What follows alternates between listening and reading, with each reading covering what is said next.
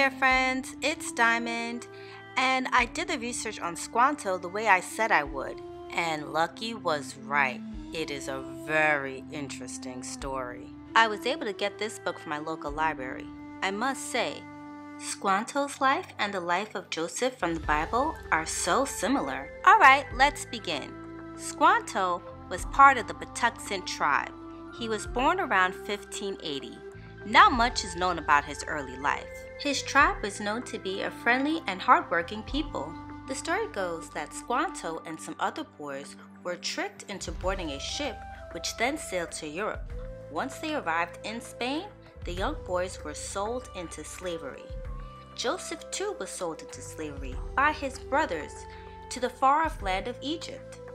It's believed that Catholic friars purchased Squanto so he wouldn't be forced to be a slave. Joseph also was purchased by a kind man named Potiphar, who saw that he was good and put Joseph in charge of his household. The Catholic friars eventually got Squanto to England, where they decided to help him. First, they taught him the native language, English. Then they vowed to help him get home, back to America. Many years passed before a ship was found that was headed back to Squanto's home. He was able to get hired as a translator. They made a stop in Newfoundland before they headed to his home.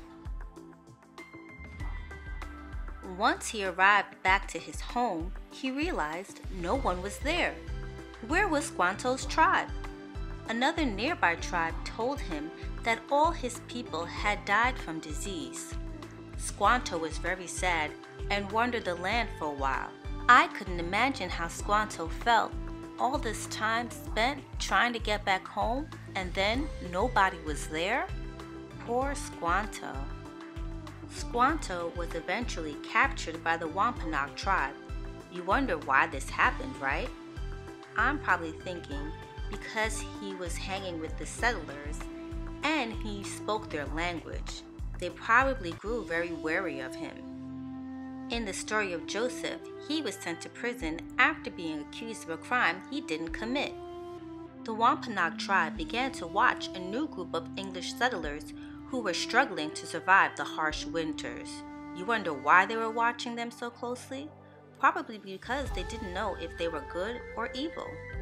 Samoset, a man from the tribe, boldly went to the settlers and started speaking English. Of course, they were shocked. He told them of a man who had been to England and could speak better English than him. It was Squanto. With Squanto's help as an interpreter, the chief of the Wampanoag tribe and the pilgrims came to an agreement to not harm each other and that they would help each other. Squanto became a valuable resource to both. Joseph too became a valuable resource after he interpreted a dream for Pharaoh, who then put Joseph in charge of all of Egypt. See, Joseph had a plan to help Egypt when there would be a famine for 7 years. Wondering what the word famine means? It's a shortage of food. Squanto, like Joseph, raised his status in the colony and with the tribe by showing his resourcefulness and value. Squanto taught the pilgrims how to grow crops and survive in the new land, the same way Joseph helped Egypt during the famine. Squanto passed away after visiting another tribe and contracting a disease that killed him in 1622. Isn't it interesting how similar Squanto and Joseph's lives were? Though their journeys took many years, they were able to fulfill God's purpose. I hope you all enjoyed the story of Joseph and Squanto. See you guys later. Bye! The story of Joseph can be found in Genesis chapter 37 through chapter 50.